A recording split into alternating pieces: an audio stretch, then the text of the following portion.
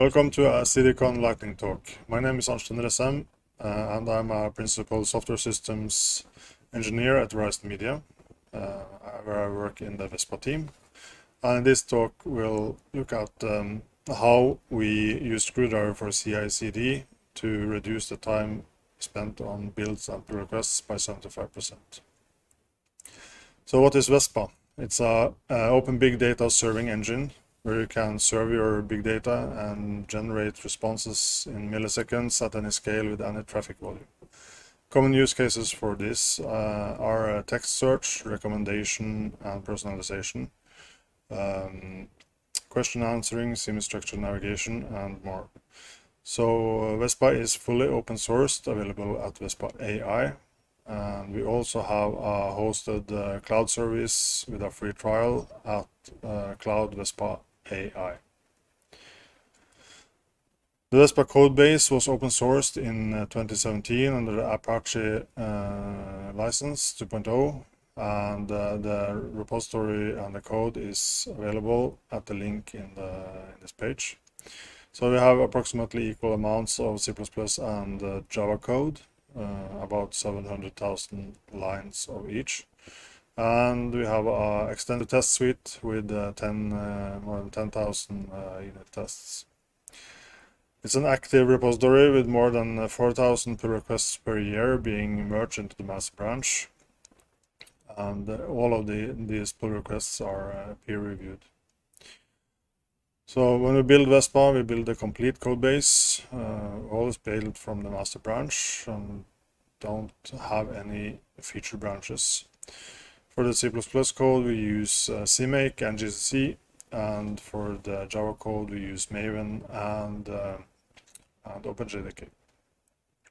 The current build and runtime platforms are CentOS or Red Hat Enterprise Linux 7.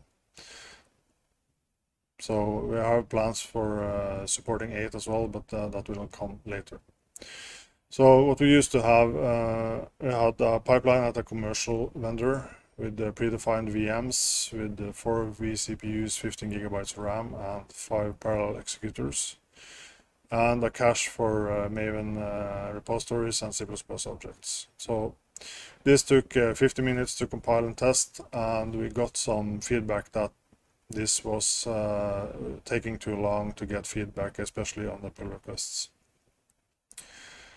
So we being in Verizon Media, where also the Screwdriver team is, we got access to Screwdriver CD hosted instance. And on the right hand side is the sign-in that you get if you go to that page. So you can sign in with GitHub, or you can sign in with guest access. The guest access will give you read-only access to everything that's in there, and the signing with GitHub, which is currently invite-only, gives you access to create pipelines. So we created a pipeline and filled in the form on the lower right here, and created our Vespa pipeline. So to get a functional pipeline, you need a Screwdriver YAML file, you need a container image, which on Screwdriver is great, has great flexibility in the way that you can define your build image. Only curl and OpenSSH are required. So we used our Vespa build CentOS 7 image. We use 7 vCPUs and 16 gigabytes of RAM. And we just reused our build script. So on the right hand side here you can see the Screwdriver YAML with some pieces cut out to get the overview of that file. Not going to go any further into that one here. So we did some other things as well. The job cache, which consists of a lot of small files, in our case C++ objects and Maven artifacts. We used tar to avoid the download and upload of many small files. That speeded up things. We also added some logic to short circuit the pull request builds based on the language, so that if a pull request only contains Java code, we compile and test that to speed up things. And we also added a possibility to run the integration tests as part of the pull request build, which means that we install Vespa and do an integration test on the whole system with some basic tests. So some of the results, we got GitHub checks in place. This comes automatically with Screwdriver. So here is a pull request with checks. So you see that the Screwdriver has built Vespa and states that everything looks good. So this can be merged. On the Screwdriver pipeline for the Vespa projects, we have only one job that is building Vespa, and the events PR and commit that feeds into it. There's a small pipeline, but this might be extended by us at a later point in time. So for the build times, we were able to complete a build on the master branch in 18 minutes, compiling both C++ and Java code. For pull requests with a single language contents, 8 minutes for Java and 12 minutes for C++. And we see the comparison on the right hand side here, where we started off with 50 minutes and we are able to, for Java, come in at 8 minutes, which is great for the developers submitting pull requests. The Screwdriver, we can also see the metric view of the build times over a selectable period of time. So here we see it for the build Vespa job.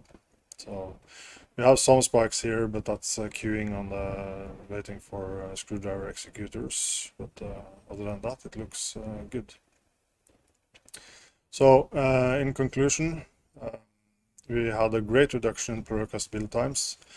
And that is very important for developers, getting feedback fast and being able to merge the changes and start on new pull requests. And Screwdriver was a good fit for us. We really like the full flexibility with respect to the job images, where you can prepare a lot up front and only require curl and OpenSSH to be installed. It's very configurable in terms of vCPU and RAM, so that you can tune it for your purposes.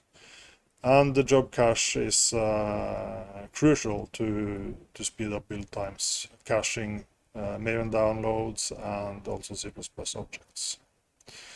Nice view of the build times in the metrics view, and that makes it easy to see if something has deteriorated over time, and keep an eye on that. It's also possible to use Docker in jobs for integration testing, and we'll plan to leverage that going forward. So if you have any more questions or follow-ups, please feel free to reach out to me in the contact information on this page. Thank you for your attention.